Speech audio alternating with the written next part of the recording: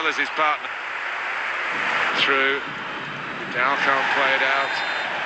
And B, the ball that they play out to, and doesn't really relish these situations. No, well, he won't relish those challenges, but... Messi.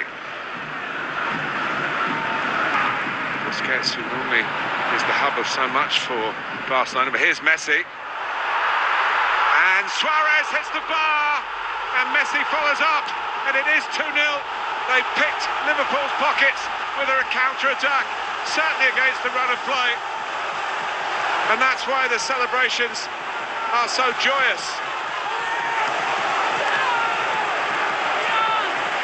He can't believe it, Jurgen Klopp. No, it has been all one way. And you were spot on, Martin. It is a pickpocket job, that. But when you've got players like him, like Suarez in your team, you can never take anything for granted as the opposition. And he's there to snaffle it up, a poacher's effort from Leo Messi, having scored so many spectacular goals in his career. This one would have tasted just as sweet because he knows how big it is in the grand scheme of things. Frustrating even if they can get one. If they concede another one, of course, they are in trouble. And it's Messi taking them on. Never it. Well, I'll try and kill the two-legged tie here, won't they? Last 15, Barcelona. He would have stopped expecting Suarez to put that into the net. Not this fella. He made sure. Suarez could have business to get involved then.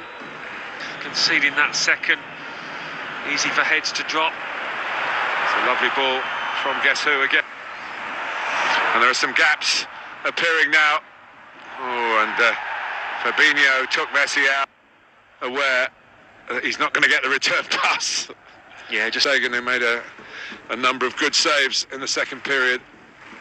Messi, oh my goodness! Oh my goodness! Just when you think he's done everything, he comes up with something even more special to catch Alisson out and to make it 3-0. Well, to beat Alisson from there, I've got to say, I mean, he smiles. It takes some doing.